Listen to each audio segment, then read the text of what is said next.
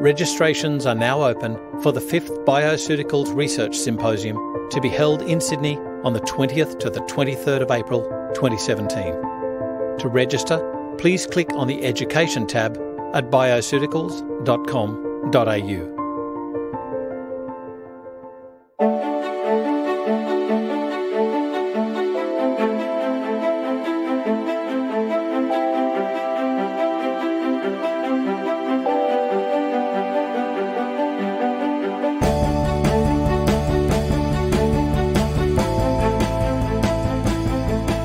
This is FX Medicine. I'm Andrew Whitfield Cook.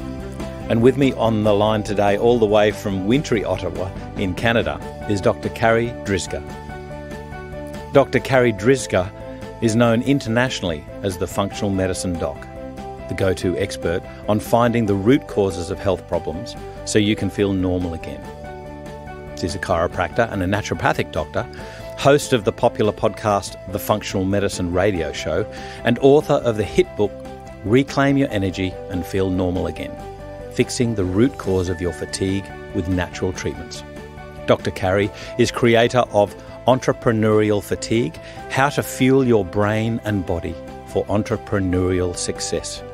Her private practice is Functional Medicine Ontario, located in Ottawa, Ontario. And I warmly welcome Dr. Carri Drzyzga to FX Medicine. How are you? I'm excellent, Andrew. It's such a pleasure to be on FX Medicine today. Now, today we're going to be talking about that shadow that plagues all of us at some time in our lives, and some of us all the time, and that is fatigue. But fatigue can take so many mantles, so I guess we've got to start off with a bit of a definition. What is fatigue versus just being tired? Oh, you know what, Andrew? I think that's a great place to start. So I think from a clinical standpoint, energy and fatigue is on a continuum, right? So at the far end, you have, abundant amounts of energy.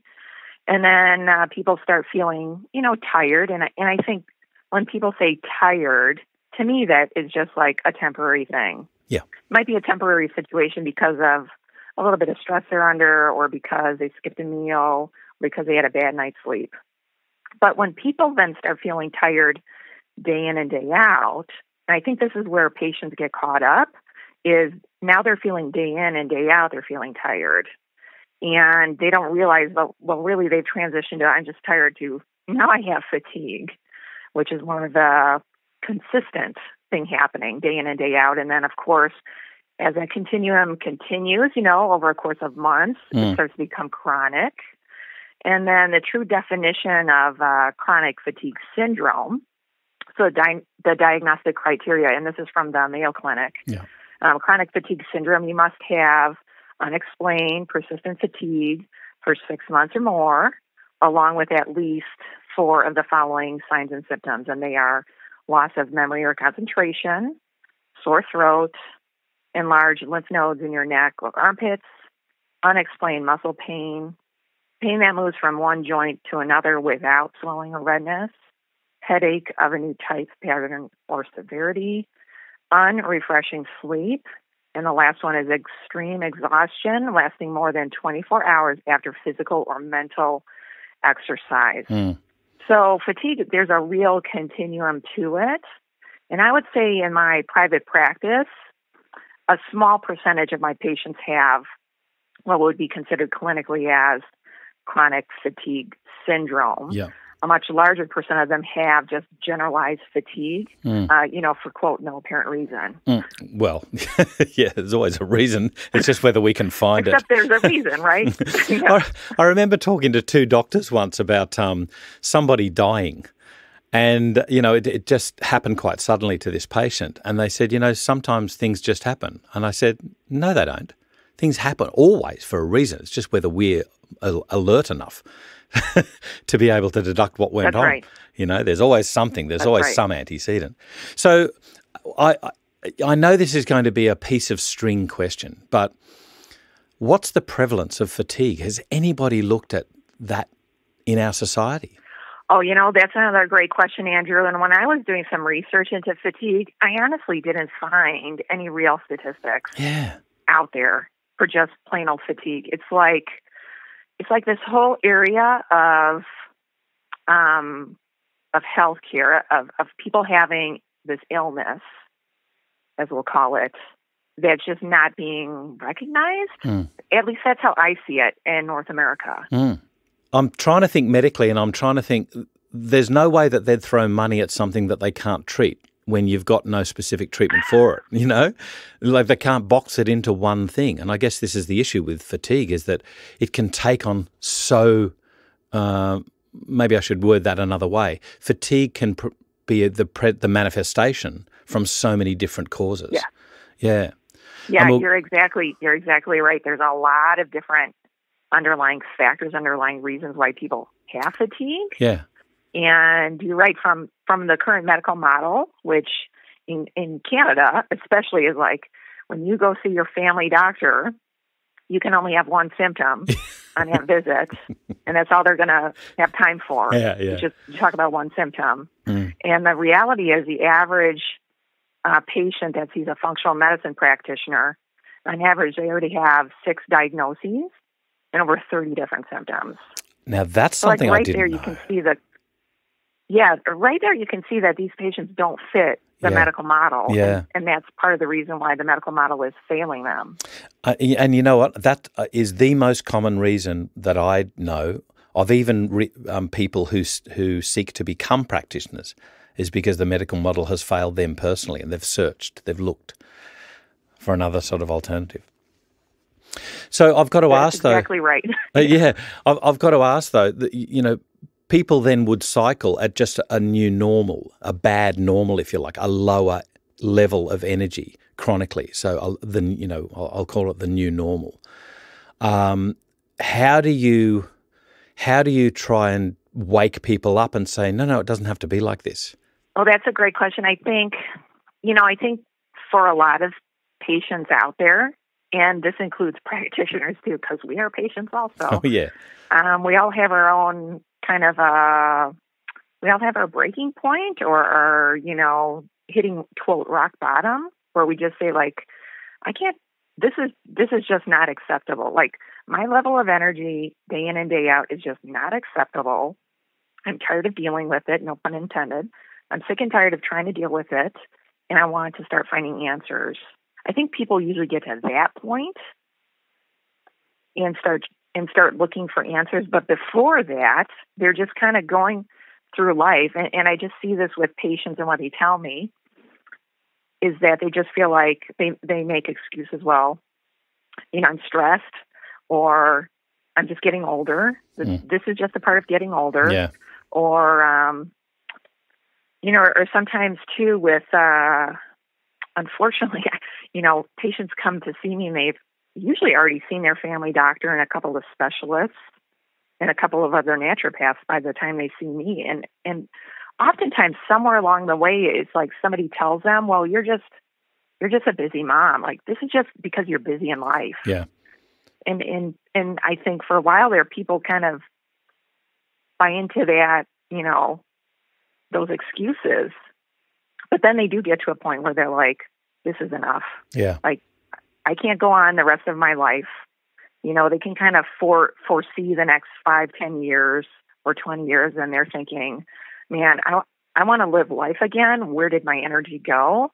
And then the flip side of that too is, Andrew, people don't realize how bad they are until they start feeling good again. Yeah. And I hear that over and over in my practice. They're like, wow, Dr. Carri, I didn't realize how bad I really was. Yeah. Like, that was really bad. And I'm like, yeah, I guess so. But, from their point of view, when you have that fatigue day in and day out, it does, quote, become your new normal, as you said. Yeah.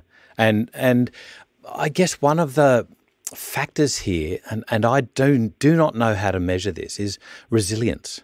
Everybody has a different resilience. Like, for instance, my wife, she's an incredible, incredible lady, and she has this innate resilience in her, whereas I'm a wimp.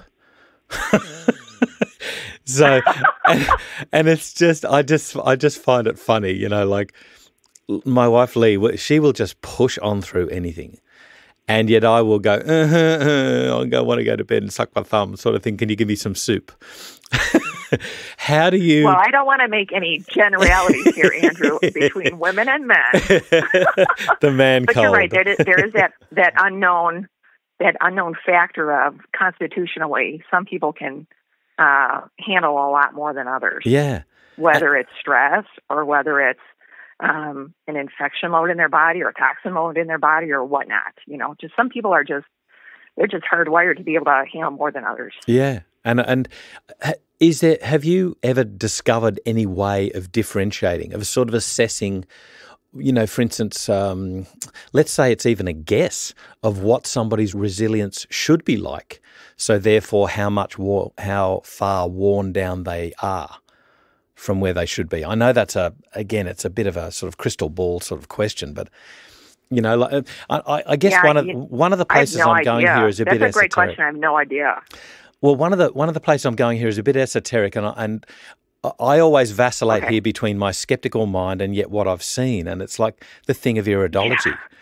Yeah. And my nursing says it's a load of rubbish sort of thing, and yet I've seen it. Yeah. I've seen practitioners use it, and I've even practiced it, not as an expert. I've practiced it and been able to pick out some weird stuff where people look at me quizzically like, have you been checking my background? I don't understand it.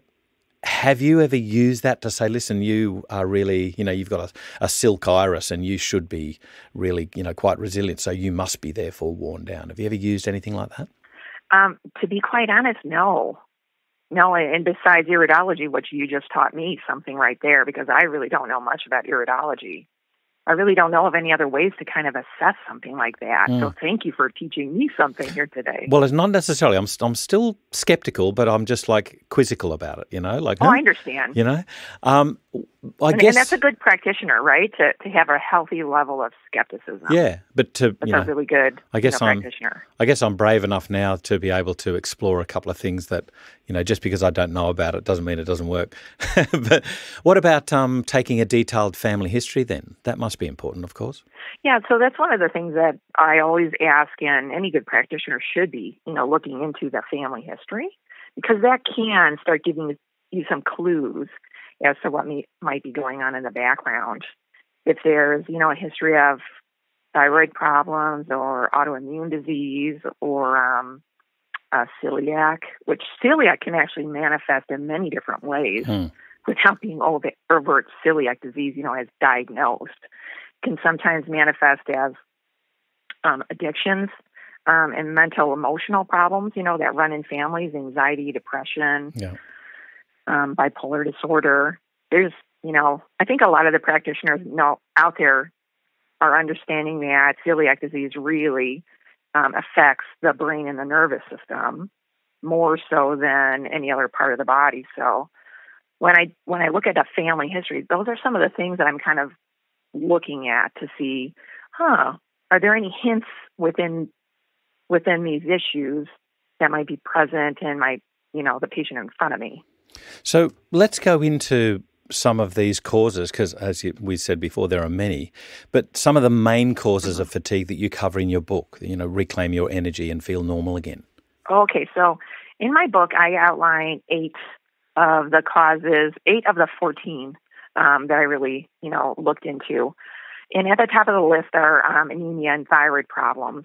And I would say of anybody out there that has fatigue, those 2 really should be the first things assessed. And then after that, the rest of the list is just in no particular order, but there's a cortisol imbalance and blood sugar imbalances, nutrient deficiencies, and that's kind of a broad category, chronic hidden infections, food allergies and sensitivities, or just, food reactions in general, and then brain imbalances. Those are the big 8 that I cover in the book. Yeah. We'll talk about red flags a little bit later, because I want to go through a few of those just for a safety sort of point. But thyroid is, subclinical thyroid disease has been a huge issue.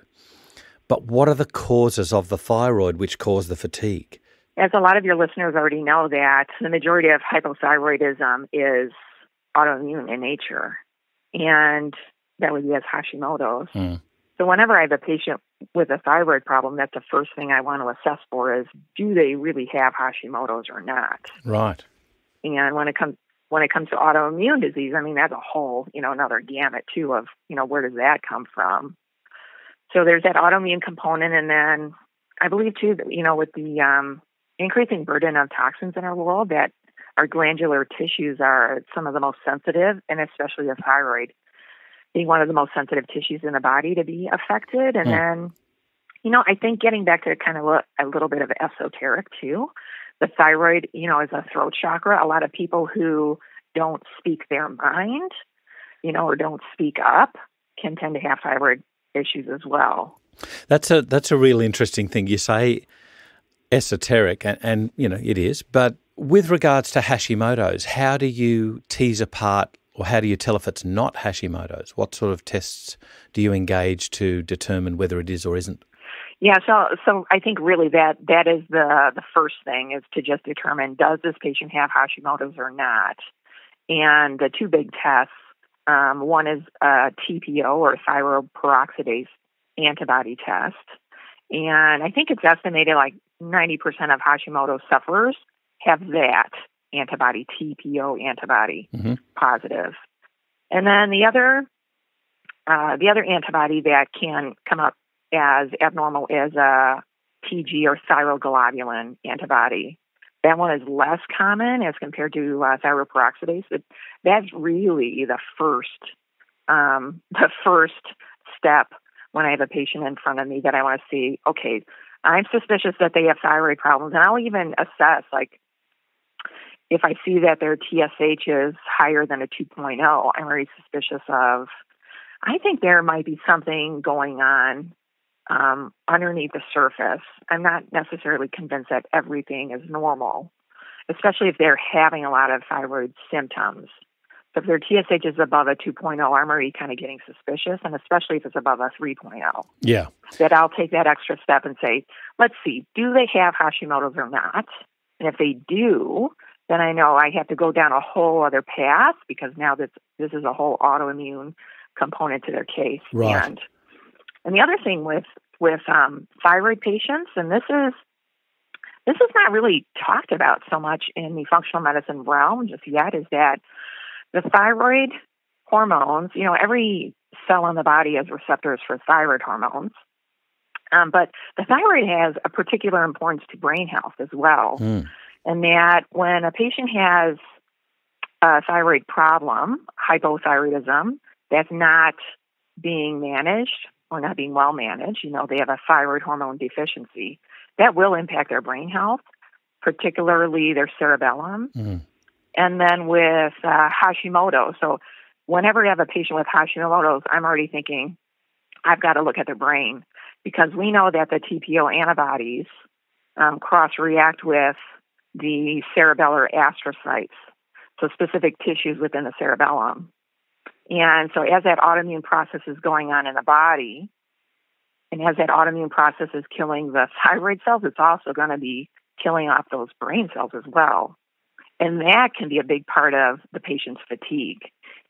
So I think this is one of the areas where sometimes practitioners blame the thyroid a little bit too much. When patients they're feeling tired, they have cold hands, they have constipation, dry skin. I think the thyroid gets blamed a lot, but there's many other things that can be involved, and one of them is the brain. Yeah. And then on top of that too, Andrew, is that patients can have perfect thyroid, numbers. Yes. And even if they're on medication, like their medication is dialed in really well, but they're still struggling with fatigue. And one of the things I think of is, man, I've got to look at that brain and see, is that the missing component? Right, okay. So, I see this commonly and hear about it commonly, and that is when people, as you say, their numbers are good, but they're still fatigued. But the issue is that there's no test that tells you how well that thyroid hormone is working. In fact, to me, the best test is the simplest, and that's taking your temperature. Yeah, so taking your temperature is one way to do it. One of the things that I do with my patients, and in in Ontario, as a naturopath, the only thyroid medication we're able to prescribe is desiccated thyroid. Yeah. I'll often just slowly over a period of time, increase their desiccated thyroid dosage.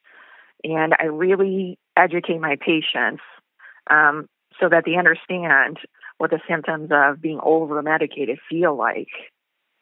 And that if they start having any symptoms of being over-medicated, so feeling anxious, feeling wired, having insomnia, racing hearts, even like diarrhea, if they start having any of those symptoms, then I know I got to dial back on their desiccated thyroid.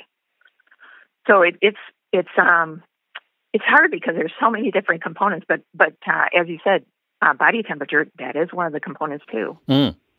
So you mentioned the importance of the brain there, and of course that's a huge issue. This is, I mean, I'm going to go back a little bit, another step, and that is to talk about stress, I guess, and how it affects hippocampal volume and things like that. But I just see that and I'm not going to say the cause, but one of the main sort of issues that I hear and see with thyroid patients is that their resilience is gone. They've been under an exorbitant amount of stress, or they're not coping with these stressors in life.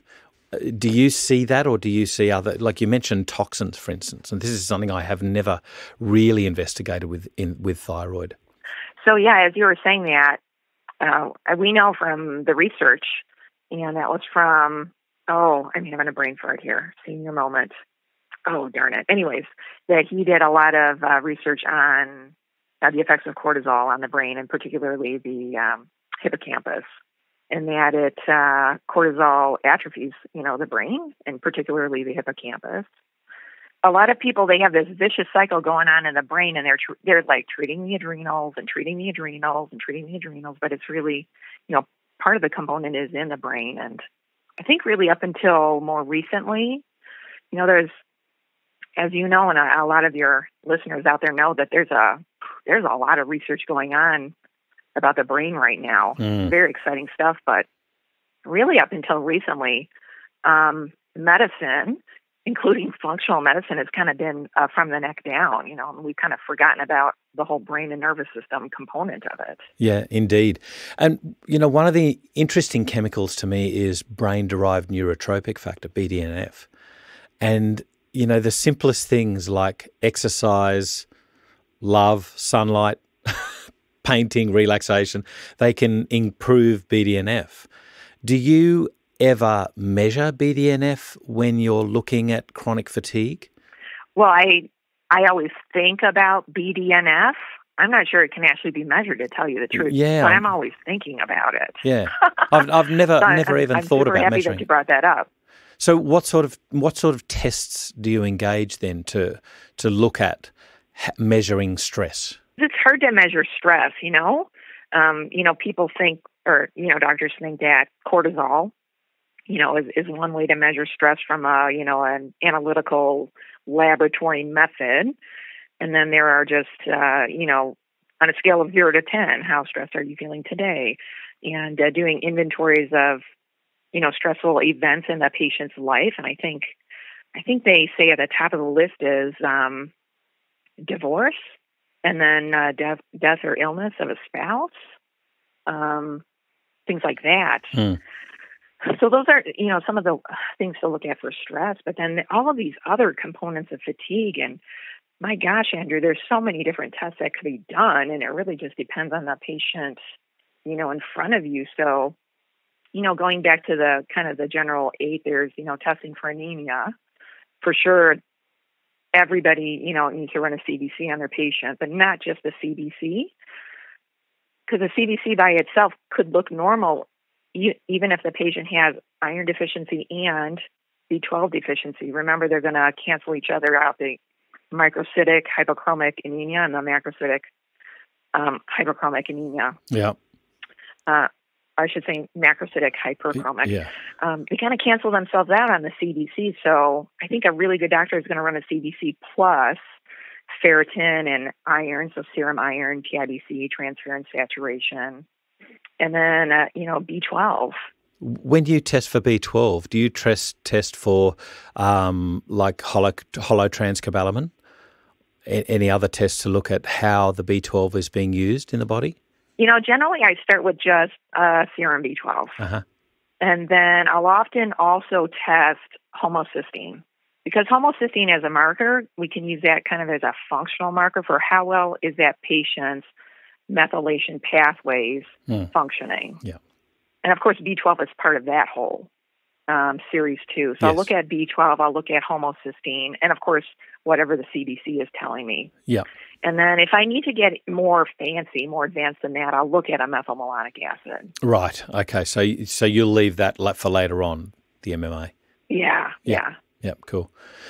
And so with, I guess the issue here, I won't talk figures because there's going to be a vast difference. Do you use the empirical measures over there or standard international SI units in Canada? In Canada, we use standard international units. Oh, do you? Okay. For the most part. Okay. Yeah, for the most part. On certain labs, I'm looking at within that, quote, normal lab range. I'm looking, especially for thyroid numbers, within that normal range, what are the more ideal numbers? Yeah. So I guess if you wanted to talk numbers, we could try. Well, just a little bit with anemia. Is there any flags rather than, one up and two down sort of thing, with when you're looking at ferritin, hemoglobin and iron and things like that? Have you ever looked at any numbers where you sort of go, hang on, red flag here, what's going on? Generally with those numbers, I'm looking for the reference range. Yeah. And ferritin, the other thing we have to think about with ferritin is that, traditionally we've been taught that ferritin is iron in storage in the body. But the other component of ferritin is that ferritin can also act as an acute phase reactant. Ah. So when there's inflammation in the body, especially acute inflammation, that will raise ferritin levels. So that's why when I'm looking at a patient's blood work, I'm not just testing ferritin, but I'm also looking at serum iron and TIBC and transferrin saturation. So I get the full story on what's going on with the iron. Yeah. Because sometimes just looking at that ferritin can be tricky. So causes of ferritin as an acute phase reactant, like infections? Yeah, so I'm looking for infections, and that might be an acute infection or it might be a chronic low-grade infection like a gut infection, SIBO, parasites, yeast overgrowth. That's usually the first thing that comes to mind. Right. And then there's, of course, just generalized inflammation that can occur because of, people eating an unhealthy diet, a lot of inflammatory foods in their diet. And then the last thing I'll think of, too, is just, a simple omega-3 deficiency. Right. That we as a culture, especially in North America, we get so much more omega-6 fatty acids in our diet as compared to omega-3s, and that's going to throw things off. But I'll look at those things, and I'll often also test for some of the markers of inflammation. So that would be testing for C-reactive protein or high-sensitivity C-reactive protein, an ESR or SED rate. And then homocysteine can also act as an acute phase reactant. And then cholesterol is another marker, too, that can be elevated when there's a lot of inflammation in the body. So, right. We have to remember that looking at labs is an art, right? Yeah. There's a real art to practicing medicine, and that we have to, think about, okay, what are the patient's symptoms telling me, and then what are these lab numbers telling me, and how do I blend them together to really, it's in the interpretation of it all. Absolutely. Absolutely. I'm always reminded of a specialist when I worked in intensive care, and this was a specialist caring for an MVA, a motor vehicle accident patient, and unconscious, and he took his blood gases, sent them down to the hospital lab. They came back very quickly, which was great, except he took one look at them and said, rubbish, send them to the lab down the road. He knew exactly, right on, that they were wrong. And he sent them to the lab down the road, got a totally different reading. And Wow. yeah, so this is and that's an expert. That's somebody that knows their craft. And yeah, he just knew. He just said, "No, that's rubbish." So my learning point here is when you get orthodox doctors that, cry blue murder when they talk about integrative pathology testing or functional pathology testing. What a load of pseudoscience and things. I say, well, really, because if you do split sampling, you'll see variance in every other pathology lab as well. So Yeah. it just depends on the degree of variance. But I just thought it was a cracker that this guy could pick it in a second and said, "No, go and get it tested down the road." So my lesson there was never let the numbers guide your treatment. Always be aware of your expertise, your clinical expertise. Yeah, and as you said, there are variations within tests from test to test. Even if you split test them, there'll be a certain amount of variation. Yeah, and from lab to lab, and there's always the occasional false positive or false negative. So I think, you're not hurting the patient by over testing either. No, just depends on how much. You want to do your due diligence. Yeah. And do it in an ethical manner that you're getting the information that you need to make the right decision. So with regards, you mentioned diet before and how inflammatory it is. I mean, our diet, my goodness, we call this progress. High carb, high fructose. Right. I mean, talk about a cause of fatigue. But how big a component is just dietary aberrations, eating a poor diet, eating a diet that's setting you up for the next sugar swing? How prevalent is that compared to all of these other causes? Oh, that's an excellent question. It's definitely a component. And Andrew, I would say when patients walk into my practice, they're usually in one of two groups. One is they've really never thought about natural medicine or functional medicine, but they're tired of the, standard medical model, and they just want an alternative. Yeah. And they've never even thought about their diet. So I kind of have those like very green behind the ear patients coming in. And then the other group is, this whole group of patients that we have now because of the internet. They go on, they read all these fabulous blog posts, they listen to all of these fabulous podcasts, so they learn about the paleo diet and the autoimmune paleo diet, and they learn about the ketogenic diet and intermittent fasting. And so, they're very advanced. And yet, even these very advanced patients that seem to be doing all the right things are still, they get to a point where they just hit the wall and they're just still not progressing when it comes to their energy. So diet is always a factor. The unknown is how much of a factor is it for that particular patient. Is just addressing the diet alone going to change 80% of their symptoms? Or is it going to make only a 10% difference? And even though it's a 10% difference, the patient does not feel any different. Yeah. But it's always a component. And sometimes we forget about the simplest things. And I run into that myself. I'm going to admit. Yeah. I've made mistakes with patients where I jump into doing advanced diagnostic testing and I need to pull the reins in and just look at, let's just look at their diet. Yep. That's what I missed. And just, smoothing out their blood sugar. Make sure you eat a good breakfast in the morning. Making sure you eat, a good lunch. Making sure they're eating adequate protein through the day. And, sometimes just going back to those basics and making sure the patient is doing those basic things can make the world of difference too. Yeah. And even such things as hydration. Yeah, absolutely. I can't tell you how many patients, especially teachers, that come in and they're like, yeah, I have no time to drink because if I drink, then I got to go to the bathroom and I just don't watch the kids and blah, blah, blah. And it's just so then you just kind of throw up your arms and you're like, well, you know what you should be doing. Yeah.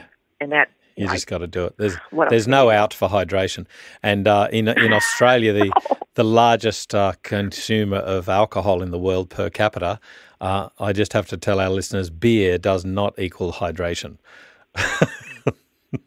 Right. That's right. And in North America, they say that the number one breakfast drink is Diet Coke or something like that. Oh, you're kidding. That's ridiculous. Isn't it? Isn't it just? I have to tell our listeners of an example. I had somebody who took in forgive me, somebody was billeted to them, an exchange student. They were billeted to them. These children who were primary school age, so they're around the sort of 8, 9 age group, they had never had a home-cooked meal. Wow. Not once, not one, ever. Wow. Never had they had a home-cooked meal, and they were reveling in the taste of this food. They couldn't believe it. Yeah. And I was it's disgusted and I was just throwing up. I was like, what? How can this be possible? Yeah. I know the art of cooking is dying right now. And, unfortunately, much as though I sort of lambaste my wife for watching all these cooking shows, I'll, I think there's probably some importance to them about how to get back to nature, how to get back to what a carrot looks like, where it comes from, that sort of thing. Mm-hmm. Yeah, I know.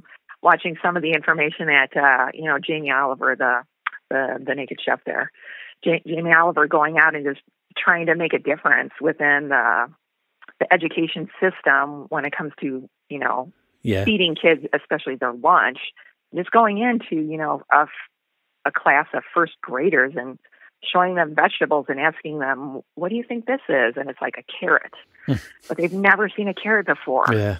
I know what you're saying, Andrew. It's like it breaks your heart. Yeah, that's crazy. One of the best things I see is that the primary school near us, they've got a garden there, and the kids actually tend it. So they're growing these things that they see in the supermarket.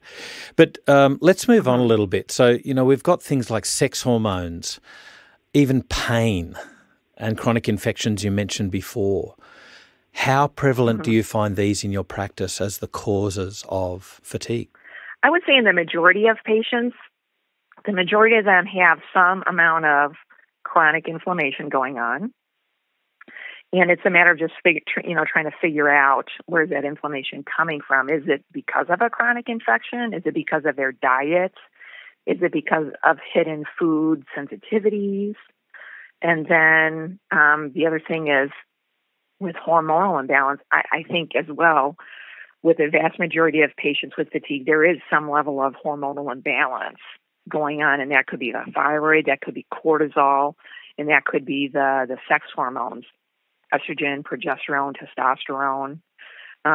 So these are things that I always kind of keep in mind, in my head as I'm going through my differential diagnosis list. These are always the things I'm keeping in mind as to what areas am I going to investigate now? What areas am I going to investigate later? And how are these things tied together anyways? And if I fix this one aspect, will it help the others? I think that's an interesting thing you say about prioritizing. Sometimes you just can't do everything at once and you have to put something off. I think it's a lot of times. Yeah, it's a real knack to be able to tell the patient, look, we may not be able to treat all of your needs right now. We have to do some foundational work first. And that's a bit of an art in itself, isn't it? Yeah, sometimes I have to convince the patient because they come in and they say, "Oh, I'm sure it's my adrenals. I'm sure it's my adrenals. Let's test my adrenals." And I look at them and I say, "Well, I'm sure it's your adrenals too, but the question is why? Yeah. Why is it your adrenals? I'm sure if we test your adrenals, they're going to come back really lousy. But that's not going to tell me anything I'm already suspicious of." Yeah. The question is why. And then they look at you and you can see the light bulb, going off. Yeah. "Oh, yeah, you're right." And I say, we're going to address these other things now. That should make your adrenals a little bit better. And then in the future, we'll test your adrenals and see then where are we at. Do you ever? They totally understand that. Yeah. Do you ever I guess I'm thinking about keeping the patient motivated and indeed pragmatically getting them to come back and see you to fulfil their treatment. But do you ever go through with patients a sort of let's call it a contract and say, look, this is what I can do now, and what are you expecting the results to be? Are you expecting tomorrow to be jumping out of your skin and doing Olympic marathons, or are you expecting this to be a slow haul? What's your expectations from me? Do you ever go through this sort of questionnaire with your patients? Yeah, I do sort of in a way. So when somebody wants to become a new patient of my practice, they have to go through an application process first. Yeah. So I have an application that they fill in. It's like 20 questions or so. And one of the questions towards the end is something like, what are your goals and expectations? Yeah. And, it can kind of, and I do this application process. I use it as a tool to screen patients to see, am I the right doctor to treat this patient's condition? First and foremost. And then, the second is this patient really ready for functional medicine or not? Do they think that it's just going to be one visit and they're going to get a magic herb? Yep. And it's just going to be rainbows and glitter after that, because that's not being realistic. Yeah, that's right. Know? Rainbows, glitters, and unicorns.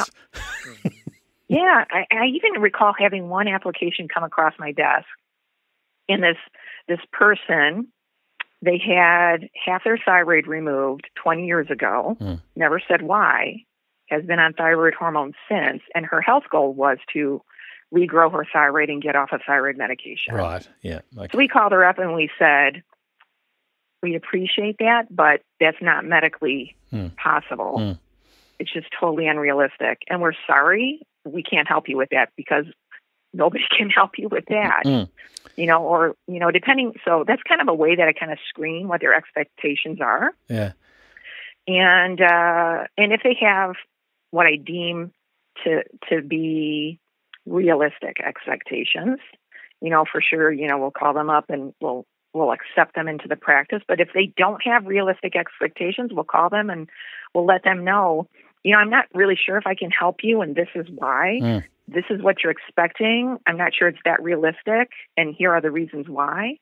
And sometimes just being really open with that, I would say a lot of times, they're like, oh, okay, well, they really appreciate having that honest, open attitude. Yeah. And then you're also, for people who are really, they're still just looking for that one thing, that magic herb, that, you kind of more or less repel them.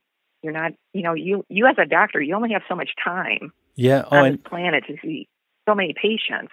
And I think it's actually got to do with taking the responsibility for their care. And if their best care is for them not to see you and to, for you to let them go to somebody else, then that's really part of that, coming from a place of power. And I don't mean that in a bad way. I mean that as a responsible sort of power. It should be actually part of our responsibility as caregivers to say, I'm not the best person for you to see, along your journey. Yeah, so that's just an example of how I do it in my practice. So, a person just can't call up and book an appointment, tomorrow to be a new patient. No, there's a whole process. Yeah. And that's, they fill in the application, and it's really from the get-go is, am I the right doctor for this patient? Can I help them? And then it's just nuances after that. Yeah.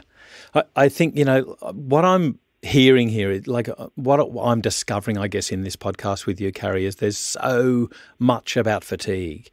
It's just almost impossible to cover in one thing. I'm going to urge all of our listeners to get your book, Reclaim Your Energy. All right. So I think people need to look at getting that book to really delve into all of the reasons and all of the treatments, indeed, that people can get for their fatigue. But I want to go through a couple of things just before we finish. One of them is things like modification of lifestyle. How successful do you find that? I think I can always do better.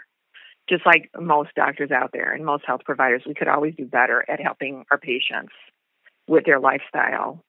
And I think within my own private practice, that's really one area that I need to work at more. And maybe that means bringing on a health coach or a nutritionist to help with that part of the job. And that too, it's a matter of, I think, having a really good conversation with the patient to say, going back to diet, for example, I've had conversations with patients where I say, I think diet is a component. I think there's probably hidden food sensitivities. In fact, here's a study on migraines, and they removed these 12 foods, and 85% of the patients, their migraines got significantly better. Yeah. Would you be interested in doing something like that? And a lot of people would say yes, but I've also had patients say no. Yeah. I don't want to change my diet. We're going to do everything else except change my diet. And I'm like, okay. Yeah. Same thing with exercise. It's like, okay, what are you willing to do? Yeah. Here are the options. This would be the best option. It's up to you. What do you want to do at this point? But I think as long as you work out with them and just say, well, look, I can't give you 100%, benefit if you're going to give 50% of the input, and sort of work into some agreement with that. I think that's a reasonable thing as well. Absolutely, as long as they realize that it's a team effort. I'm here as your team member, not just as your doctor, but this is a team effort. But you're the one that has to do the majority of the work. Yeah, that's right. So I have to cover this from a safety aspect. What about red flags of fatigue? And I mean, there's so many different. The biggest one that I've, run across quite a few times is hemochromatosis. But even things like, you're right about that. Yeah, but even things like, an underlying arrhythmia or some other cardiovascular disease that might not have been detected. What sort of red flags do you look out for? Ooh, that's a good question. That's a really good question. So, just like anything else, a lot of it goes back to taking a really good history, on that first visit. A lot of times patients are literally telling you what's wrong if we're taking a really good history. And then, oftentimes, Andrew, by the time a patient comes to see me, they've already seen their family doctor and had a whole bunch of testing done. They've already seen one or two specialists and had a whole bunch of testing done. They've already seen a couple of naturopaths too. Yeah. And so then I'm starting to think of, okay, there are these red flags, but also what are people just missing? But as a health provider, we always have to be aware of things like cancers and malignancy and whatnot. And like I said, with even going back to, we were talking about earlier about the CDC and looking for anemia, that I find oftentimes, I don't know if it's just North America, but a lot of patients come in and they have iron deficiency. And I say, okay, your doctor diagnosed you with iron deficiency. Okay, that's great. Now, did your doctor ever figure out why you have iron deficiency? Yes. Yeah. Well, no. They just put me on iron replacement. Okay. But just so you understand, that's a Band-Aid, and here are the reasons why you might be having iron deficiency. Yeah. And, of course, we know one of those could be, internal bleeding because of a polyp or something like that, or an ulcer. And, of course, a cancerous polyp would be the worst-case scenario in that regard. And so I just kind of walk them through, okay, here are the possibilities, and if we really want to get to the why, these are the things that we need to look at, and they totally understand that. And then getting back to what you said about hemochromatosis, because I do find that does come up on occasion, and I often find hemochromatosis in the earlier stages gets ignored. That's been my it's been my experience with the medical doctors here. Yeah. If I see a ferritin in a woman in the 200s or 300s, I'm like, ooh, I think this patient has hemochromatosis, and I'm looking for reasons. And of course, one of them I'm thinking is they might have a cancer or malignancy going on. And I refer them back to their family doctor. So that's the other thing, is never be afraid to refer. If you don't know, or if you just want more answers, never, ever be afraid to refer.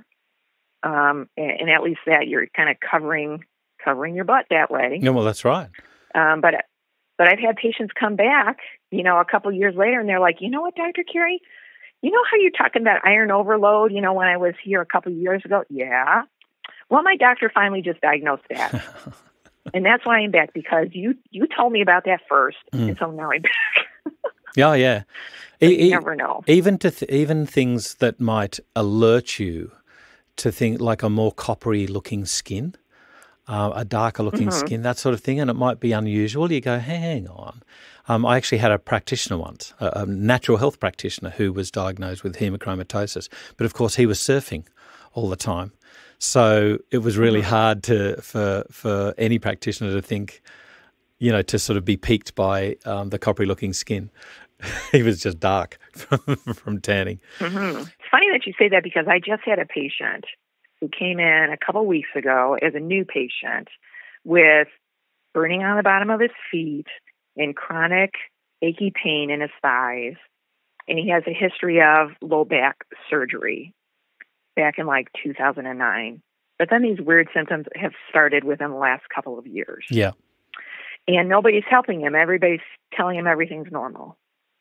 And I said, okay, well, what labs has your doctor run? Well, they scanned my back a couple times and everything's fine. Okay, but what blood work has been run?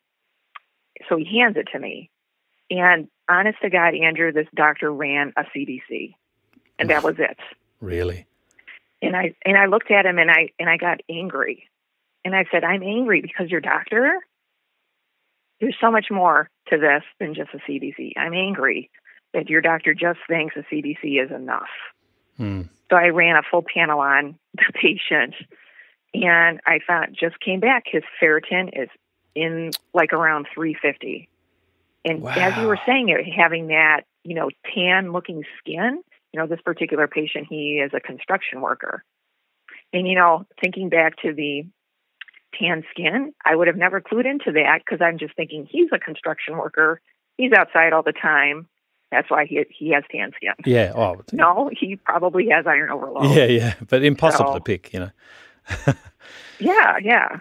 So, unfortunately, we're running out of time. So I've got to ask, for our practitioners, what other sort of resources can you alert them to maybe get some more ideas about treating fatigue in general? And indeed, they can get your book, can't they, from the website, reclaimyourenergybook.com, is that right?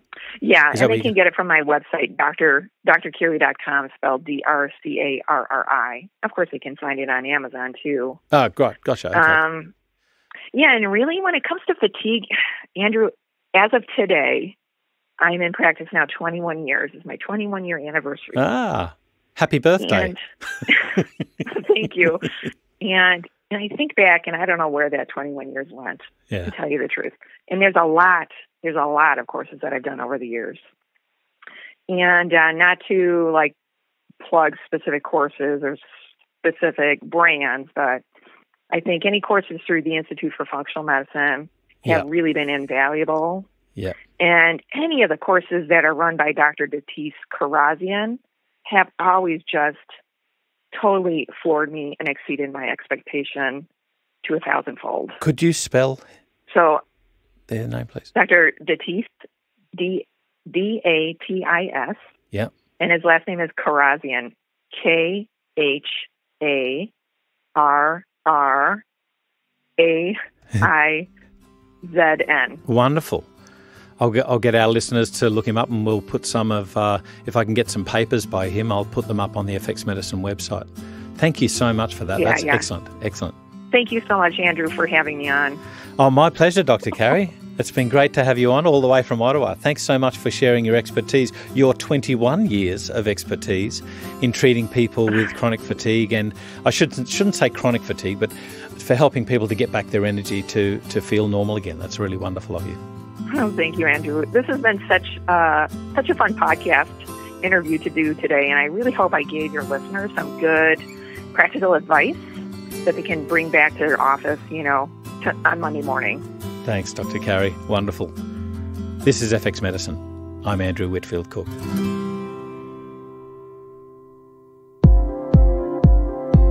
This is Andrew from FX Medicine. We thank you so much for your support over the last 2 years. We'd really love to remain clinically relevant to your practice. So if you know of an expert in some area, please let us know. You can contact us on fxmedicine.com.au, Facebook or Twitter.